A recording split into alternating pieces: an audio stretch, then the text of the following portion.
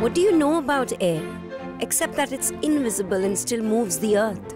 What do you know about water, except that it finds its way? What do you know about fire, except that it starts with a small spark? And what do we really know about time, except that it ties everything? Now bring them all together and mix some flour in.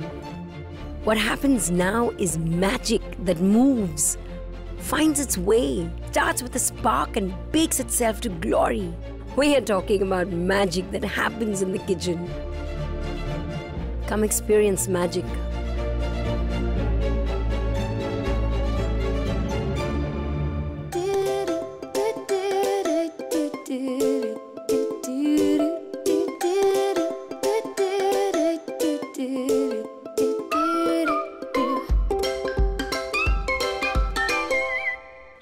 You're watching I Wanna Bake Freak, and today we're gonna make this really amazing bread called the babka, a one-pot meal consisting of a fruit ya savory filling, tomato cobbler, desi videsi version of non-katai.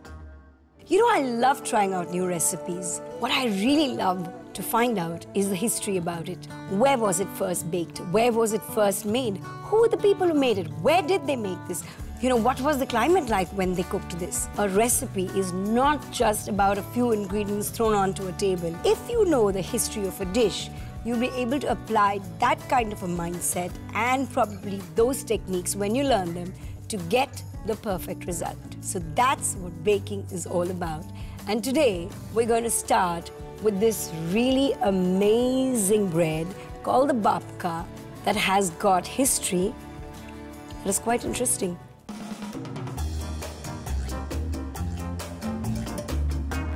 We start with creaming some butter, castor sugar, and then you just mix this all up so it becomes light, fluffy, and airy. I'm going to add some egg yolks and vanilla essence. Now, a little pinch of salt. See that you whisk it in really well so that you don't get pieces of salt in your mouth while you're eating. I'm now going to put oil, just a little bit. So I must tell you, this is an yeasted mix. Here is my dry yeast. Add this warm milk to my yeast.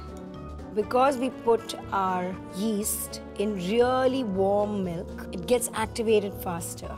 Add this to our mix. And we're also going to add milk. Now that all our wet ingredients have made friends with one another, add our flour to this mix. It's so nice to have recipes that have passed down through cultures and that have stories to it. It just makes the whole dish feel like you are part of a culture that went through so much probably to get where they are. Just take it all out on my tabletop and give it a nice knead into a beautiful, pliable, soft, bready mixture. This is a very, very rich dough. It does not have water. It has milk instead. It has butter. It has a little bit of oil. It has egg yolks. Our babka dough is now ready, and we are just going to put some cling film on it and put it into the fridge to rest for a bit. It's going to be really, really tasty to bite into.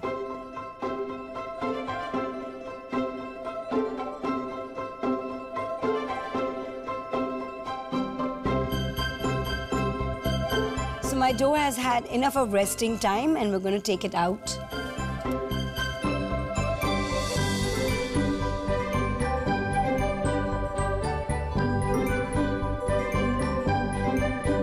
Roll this out, shape it.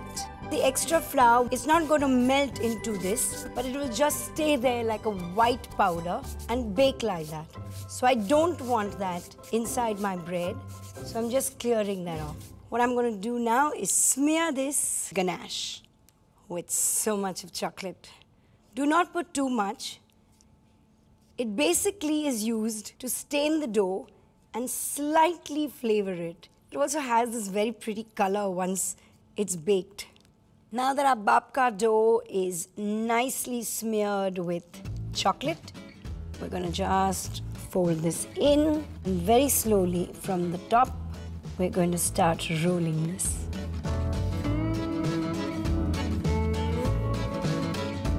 We're just going to slice this end off and cut the other end off.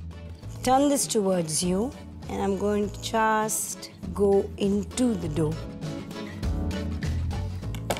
And now we're just going to twist this, plait this up. So now I'm just going to prepare my tin with some butter spray. And now, here, this is our babka. We're going to leave this for a little proving, and then it's going to go into the oven.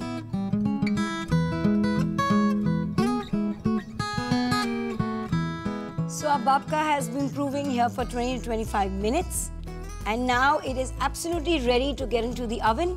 We're going to be baking this at 180 degrees in a preheated oven for 20 to 25 minutes.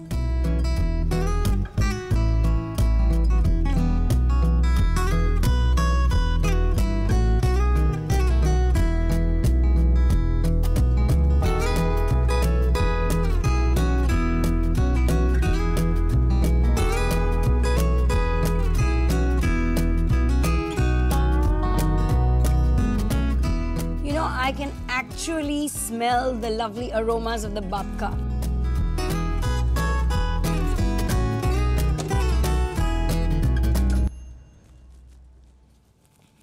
Here it is.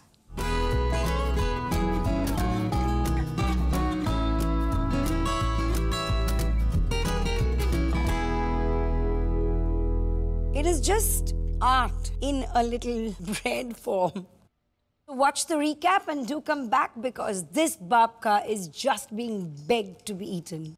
For chocolate babka, in a clean bowl, take 200 grams of unsalted butter, 150 grams of castor sugar, and whisk it together until it's light and fluffy. Now add 2 egg yolks and 2 teaspoons of vanilla essence, salt to taste, whisk it again. Add 2 tablespoons of oil, pour 3 teaspoons warm milk over 3 teaspoons dry yeast, and let it activate for 5 to 10 minutes. Add the yeast along with 200 ml of milk, give it a good whisk, and add 1 kg of flour to your wet ingredients. Cut into the mixture until it comes together in a dough. Now take it out on the tabletop and knead. Wrap the dough in a cling film and chill it in the fridge for 10 to 15 minutes. Once it's cooled, roll out your dough and smear it generously with 150 gram chocolate ganache. Now slowly roll the dough and then slice off the ends. Cut the dough into 3 long strands and twist it into a plait. Spray 1 tablespoon butter into the baking tin. Prove it in a warm place for 20 to 25 minutes or until it doubles in size. Bake it in a preheated oven at 180 degrees Celsius for 20 to 25 minutes. Your delicious chocolate babka is ready.